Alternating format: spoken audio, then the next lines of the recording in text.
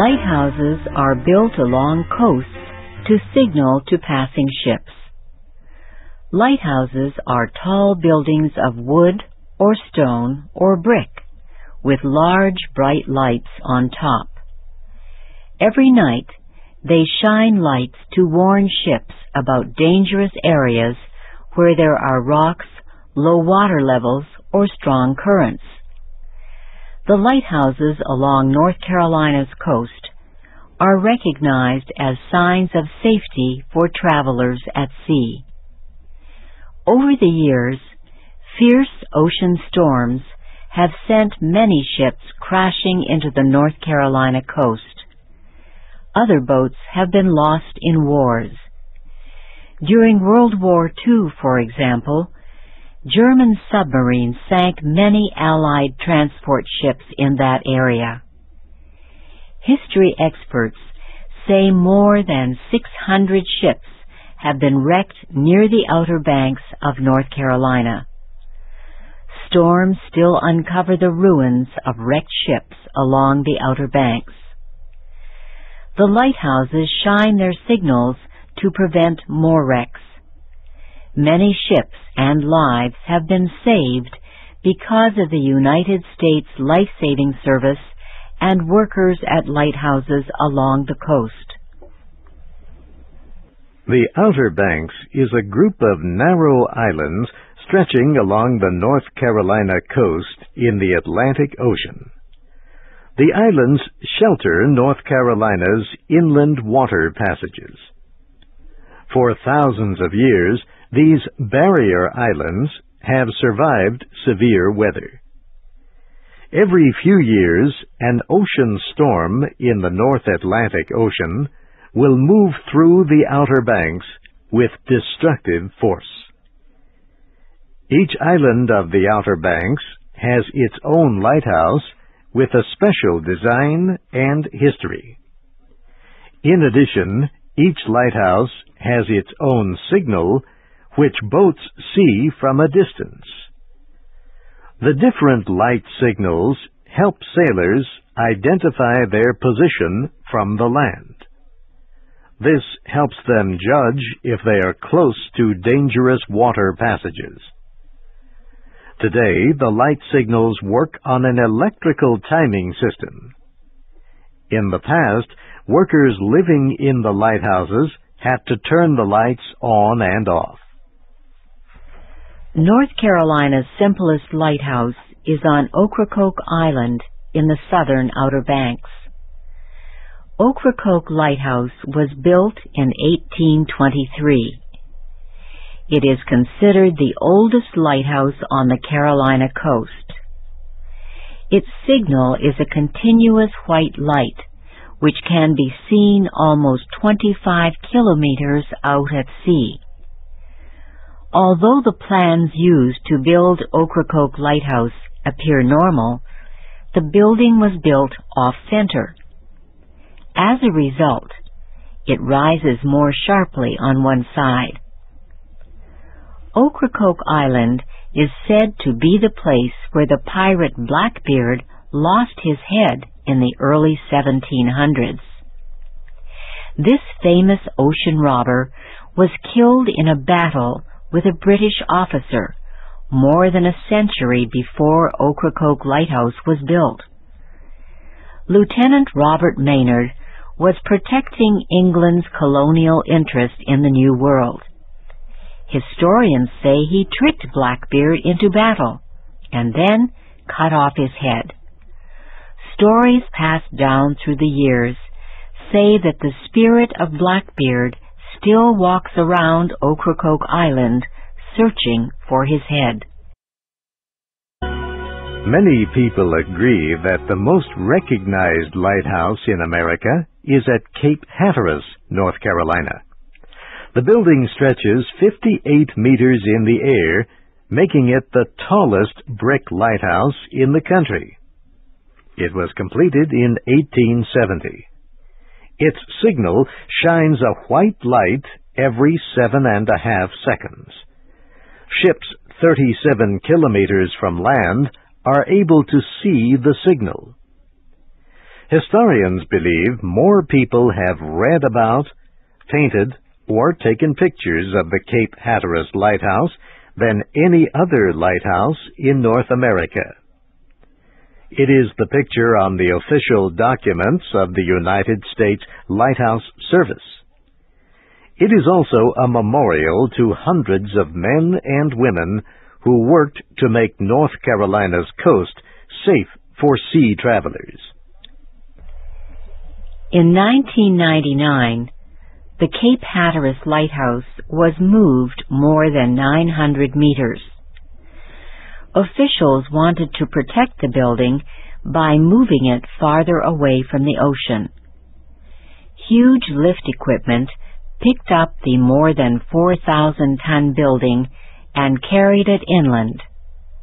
The lighthouse was then lowered onto a new 18-meter square concrete support structure. Engineers inspected the repositioned building. They declared that it is standing tall and strong on its new foundation. Visitors can climb to the top of the Cape Hatteras Lighthouse, but they need to be in good physical condition. This is because 268 steps lead to the top of North America's tallest brick lighthouse. Another lighthouse along North Carolina's Outer Banks is the Body Lighthouse. Its history is quite interesting. The 5th Financial Inspector of the United States Treasury Department built the first Body Lighthouse in 1848. Stephen Pleasanton's main concern while building the structure was to save money. As a result, his workers were not permitted to spend enough money to build a safe base. In addition, the building was fitted with a light system that was not considered effective even then. Shortly after it opened, Body Island Lighthouse started sinking on one side. Workers soon had to leave it. Several years later, the United States Congress ordered a new lighthouse be built. In 1852, work began on a new and improved structure. The second Body Lighthouse was to be representative of a new look in lighthouses. It was shaped like a circular cone made of earthen bricks made hard in a fire. Its base was built on supporting bars driven into the earth. The second Body Lighthouse was destroyed in the American Civil War. Confederate soldiers from the South wrecked the building to prevent the Union Navy of the North from gaining a position to help its ships.